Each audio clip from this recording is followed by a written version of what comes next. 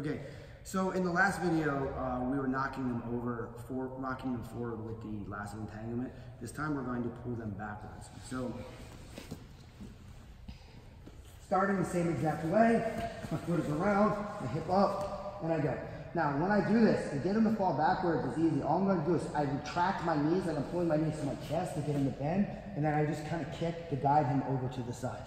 It doesn't really matter if he puts his hand on the ground or not, because once I go, I'm going to start to invert. Now I'm going to invert and come all the way over to the other side. So when I started originally, I was on my shoulder. I'm not going to stay inverted. I go all the way through until I'm on this shoulder. Okay, now to finish, all I'm going to do now is we're going to release our leg. When we release our leg, we're going to pull the leg behind our head. This forces him to keep turning.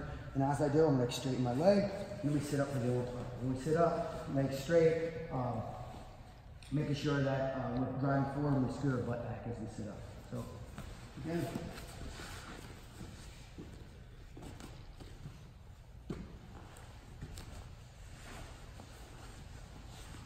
Retract, guide him over, start to invert. As I go, I drop all the way to my other side, my foot comes out. Now, if I stay like this guy can stay flat. I don't want him to stay flat, so I pull to get him behind my head, okay? Then we just kick our legs straight and sit up, okay?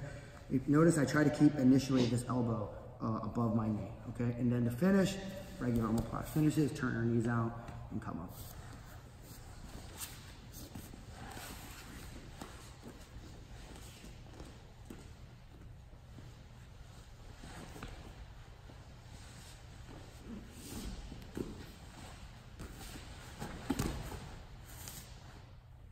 Okay, now if we do lose it a little bit and the guy goes flat, this is also not really a problem.